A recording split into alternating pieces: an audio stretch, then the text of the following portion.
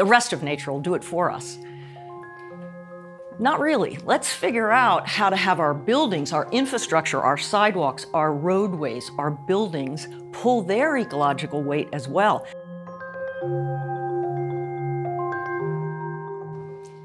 So we actually set about at Biomimicry 3.8 to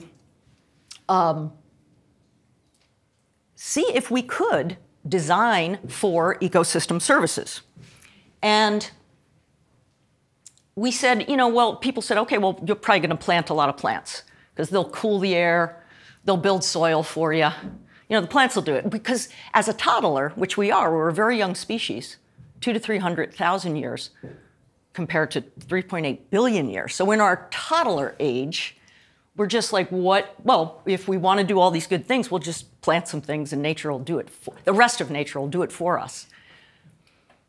Not really. Let's figure out how to have our buildings, our infrastructure, our sidewalks, our roadways, our buildings pull their ecological weight as well. They should be storing water. They should be storing carbon. They should be cooling the air, right?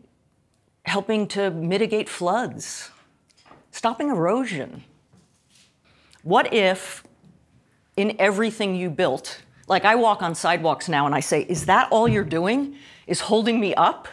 Why aren't you permeable? Why aren't you storing water? Why aren't you purifying the air through photocatalytic cement? Why aren't you storing CO2 by biomimetic cement that works like coral, based on coral reefs to store that CO2?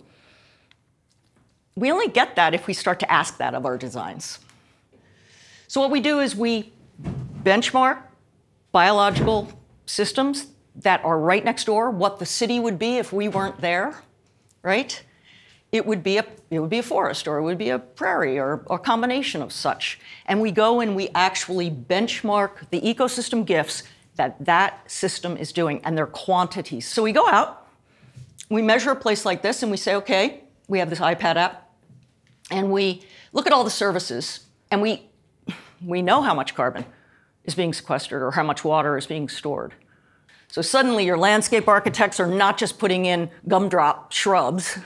They're putting in something that's a bioirrigator, something that attracts nesting and pollinating species, right? They're creating, and your architects are creating habitecture. They're creating niches for birds to live in, right? And we're actually inviting in that sort of habitat support as part of the design. So what if all buildings could purify water? This is San Francisco Airport, where Brent Constance, who studied coral reefs to figure out how to take CO2 like they do and turn it into cement. Reefs are the biggest cement, they're the biggest artifact on the planet, and they're cement, essentially. So he mimics that. It's a biomimetic cement. It's a company called Blue Planet. And if you go into the San Francisco airport, that's your aggregate and your concrete. It's sequestering CO2.